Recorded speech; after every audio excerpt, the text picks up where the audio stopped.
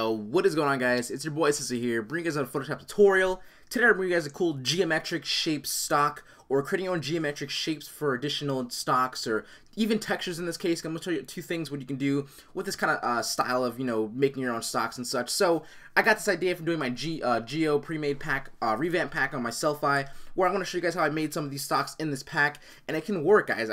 Trust me, this looks very cool and like a nice setting for a clean abstract banner look, even like a simple setting like I have here for the thumbnail. Very, very simple stuff. It just looks really, really good. And things like this that might you would say like it might take a little bit. It's very quick to apply or to create stocks like this in the background to apply them to whatever you want to apply them to. So, of course, if you want to purchase this down below, my new pre-made pack, for $8, you get all this cool stuff. Like, there's 3 different versions in this pack where you can do either have hexanes, squares, and circles as well. And it comes with a Twitter header, YouTube banner, and avatar. Like I said, if you want to purchase that, it's down below in the description if you guys wish to, but that's why I'm doing this video, to teach you guys how I created that basically, and I'm going to probably apply this to a Twitter header. So with that being said, let's get going. And by the way, don't forget 200 likes on this video, you can see it down below. Please enjoy your day, guys. I'm going to join mine because I know this is going to be a very cool tutorial for you guys to learn. And of course, you can also apply this with abstract looks too, where you can get like multiple colors. I teach you how to do that too if you guys want to. It's very, very simple, and it looks really good on even white backgrounds with color and not just a simple one-tone black with, putting overlay on it. But all that being said, let's get going. We're going to make this new layer here, and we're going to use the squares again. Why not? We can use the squares again. It's just very easy to show how I go about making these things. Now, remember, guys, like I said, I did it with hexanes or hexagons. I did it with circles. I can do it with a rhombus. I can do it with, like, any shape you can create with a pen tool. It's very cool, and the fact that I'm going to show you how I group them together.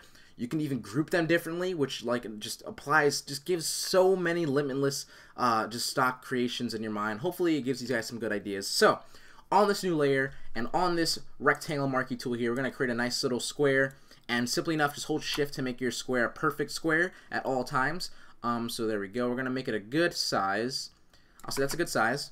And what I'm going to do here is I'm going to just click over here, and I'm going to press Alt Backspace so I can quick fill my foreground layer to my selection, which I have this rectangle here. And now here's how I basically create multiple squares with perfect, just perfect, how do you say, like perfect, how this is more, thinner than this one or whatever, how it may be. I'm going to show you how to do that. So I'm going to make a duplicate of this one. I'm going to hide this one, and on this new duplicate, I'm going to hold Control and click on the thumbnail. So once you have that done, all you got to do is just select, modify, and I believe it's contract. And we're gonna do it by like 10 for the first one. So I'm gonna press 10, and then we press delete. Oh, on the layer, press delete, and then we have our first square here. And we're gonna just take this original, duplicate it with Control J, and then again we're just gonna move it over just a little bit. Do the same exact thing. Hold Control, click on the thumbnail, which is this little thing right here, and go back to select, modify, contract. And now how I give it different tones and different shape, of course, what I do is put the number up to about, let's say 25 this time, and it'll cut more out like that.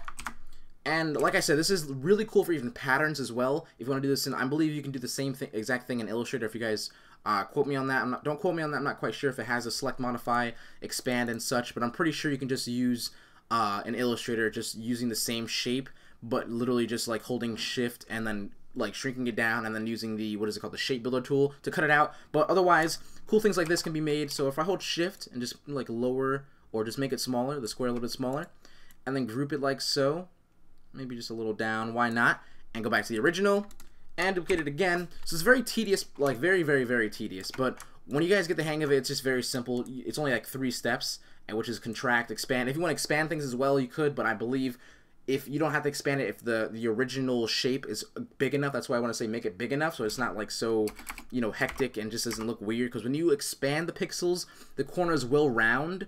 And just like you can see, when I'm getting smaller in, you can see the corners are rounding a little bit, but it's okay. It shouldn't round too much where it troubles you. But like that. Control T, free transform, hold shift, make it a little bit smaller. And it just looks very, very cool. Like I said, you can use this and do with different shapes. Like I said, I'm just gonna keep on doing this. Why not? For a little bit. Hold Control on the thumbnail, select, modify, contract. And a lot of you guys are like, how'd you do it? I'm just like, you guys don't really know how to do this? Okay, I mean, sure. I'll show you guys some cool things you can do. Let's do something like that. And I'm gonna try to just keep the spacing, everything pretty good, and like so. So yeah. After this, by the way, we're gonna show you guys how to do the just making it a little bit different. So I'm just gonna do a couple more of these things. 45. That's a lot. Yeah, why not? So just giving it different tones, the shapes different tones, or different sizings will like give the stock itself. It's a very nice little cool feel to it, where it's like a nice abstract look, but it looks very clean, and it's just, you know, it's done with perfect, you know, measurements by using contract. So all that cool stuff being said, I'm pretty sure we're good here. You can go as much as you want, but I'll just leave it like this. I probably grouped it a little bit weird than I usually do it. I can probably fix that. But no, we'll just leave it over there. Why not? Okay. That's not bad. Whatever. Alright, so once you have this, we're going to group these together with holding shift on the first layer, holding shift until you click on the bottom layer, Control G to group them up together, Control J to make a duplicate, what the hell, a duplicate, and we're going to hide this layer and then merge this new duplicated group with Control E. Boom. Alright, cool. We have our little stock right here. You can see I grouped them just a little bit differently. Basically what I did was just do more squares and just have it like more of a compacted full-on square. So yeah, that's just how that works there. So yeah, once you've done this, you can do just a cool amount of things with this. So the first thing I'm going to show you guys is that you can also, of course, once you have this rasterized and all that cool stuff, you can name it whatever you want to name it, you know, square stock 1 or whatever it may be. Control T to free transform, and now you can use either distort, which I've been using a lot lately besides just perspective, distort to basically create this very cool, you know, slant or whatever it may be to this little, you know, simple abstract, you know, geo stock here. So something like this, something like that. Like I said, just distort's been just doing me really well because I can just mess around with it as much as I can with these different points. Perspective, it's just one way. So distort, I feel like it just makes it a lot better, you know, it helps me control it a lot better. So I'll just leave it like, I don't know, something like that. This gives it more of a cooler look than just like, you know, straight on, more of a stock look to it. So with that being said, this can be applied to whatever you want to apply it to. I'll just apply it to here really quick with, like, you know, overlay, you know, put it on overlay if we want. It can be applied like that, or making it white and putting on overlay so it can get this more of this look to it. But that's not it. I want to show you guys how I do the simple this little thing right here where I'm making a nice little color to it. So what I'm going to do is I'm going to double click on this layer, this square stock 1, and we're going to go to color overlay, and we'll change it to, let's do a nice color. What, blue? Or like, we'll do blue. Or light blue. There we go. That's fine. Alright, blue. So I'm going to go over here and select this blue with my foreground color, just so I have that color selected at all times. Rasterize this layer over here now. So all you gotta do is very simple. It's just some pen tool work and some just shading work, I guess you can say. So on this new layer above our square stock 1, we're gonna make a new layer, as well as right click on that new layer and press create clipping mask so that this layer only applies to what's on the bottom, which is our square stock right here. So if we press P on our keyboard, and no, yes, we're not ping on our keyboard. Alright, boom. So press P on your keyboard, and we're just gonna simply enough make a nice little triangle on one of these sides of the squares, and then right click, fill path, drop down, use color, and I use this, like, I changed the foreground color to whatever the color was, just in case, you know, at all times. I just select over here, and then just move this up or down, or to the left, just so it's a different color, and press OK, and then you can see the two different blues, the tones are fighting each other. This is very, very nice. This is basically how, like, abstract, if you ever did like an abstract logo, where you can see things like this, it's basically how they do it. It's just like a nice controlled, just very even, just making it look abstract and just colorful and just cuts, I guess you can say. So different color, select over here again, why not, and make it this blue. That blue is a little different of a tone. I would change that if I was just trying to make it a little bit like more noticeable like this one, but for now just leave it like that, tutorial purposes. And you just see me clicking, right click, fill path, drop down, use color, and if I wanted to, I can just simply enough just select the same color over here, press OK, and OK again, delete. I'm gonna do that a couple more times, And I'll do it on different like angles, like different ways. Right now, this one way you're doing it right now, you can select it and you only can do it 2 ways. The way I'm going to show you after this is where you can make the 4 different colors. So right click, fill path, drop down, use color. It should be the same color. Boom. And again, why not? We will do it this way since the other one is that way. I know, like I said, this is very tedious, but at the end of it, it just looks, it's a very cool stock to mess around with afterwards. And that looks cool. And I think this is the last one, right? Good. That's why I didn't do too many squares, I guess. This process doesn't take forever. All right, boom. So once you've done that, you've basically got a cool little abstract look to it so far, but you can even make it a lot better. I'm going to duplicate this really quickly and save this one as an original. And I'm going to group these together now, just so I can have them grouped. And I'm going to do, as actually when I group this, I'm going to make another duplicate. I just like to make a lot of just in cases, I guess you can say, just a duplicate of the original so you never mess up the original at all points. So I'm going to make a duplicate, and then I'm going to make it a new layer. So I'm going to group them together with Control E, and then I'll name it now whatever, abstract, whatever. But I want to make 4 different colors, so what I'm going to do is do the same exact process, make a new layer, right click, create clipping mask, use my pen tool, and then all you have to do to make 4 different tones of the, like, whatever shape you're doing, you want to make 4 different tones. Just select where, it's kind of hard because this is a square. If it was a circle, it'd be a little different, or if it was any other color, any other shape, but no matter what, just basically trying to select with your pen tool 2 different tones of the color, like so. Once you've done that, right click, drop down layer, drop down color, drop down use color. We will use simply just press white right there, press OK, and then delete the path. And then all you got to do is put this on overlay, and you should have 2 different tones of color. You can see that there. I'm just gonna lower that down to about 50, and you can see you got this very nice light blue, darker blue, just a lighter blue than this one, and then a super lighter blue than that one. So you can get 4 different tones, and if you just do this all over again, for all the shapes, you can get a very nice look to it. We'll do it this way this time. I'm just going to do it one more time. Right click, fill path, drop down to use white, press OK, right click, delete path, and then overlay, and then lower it down to about 50. And then, like I said, it's very, very simple to do this. So that's another way of making these stocks like nice and colorful if you're using a white background. To make something like this, though, where I had this, like, these little geometric, like, little cuts and just this cool little tearing look, I don't know. It looks very cool, though, for, like, a background texture or something. So, to do that is very simple. We're just going to group this together and hide this and go back to our original layer right here that we have. I'm going to turn this back to, we'll make this white for a second. And we'll make the background black for a second.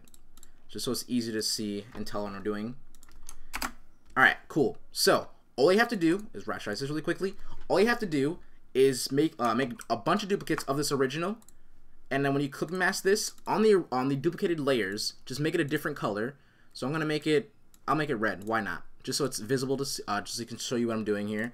I'll rasterize this, and what I'm gonna do is just gonna move it like so around in the inside. Since this new layer, this new duplicated layer that has color on it, so I can show you guys how it's like working in the inside of this layer right here. Since it's clipping mask, it can only apply to what's on the bottom layer, which is the same exact stock. So if I keep duplicating this and make sure I always have this clipping mask every single one, you can do it in a way, like I did it very like precise. I made it so that each like little thing like had like something to the right of it, like something like this, where it just colored good, like, you know, you can almost fill the square itself in, like, with just using your eyes and using the color, you know, simple stuff like that. So I'm just gonna go about that doing like so, and I'm not gonna spend too much time on it, but I'll do another duplicate, and then create a clipping mask, and then we'll just say we like that.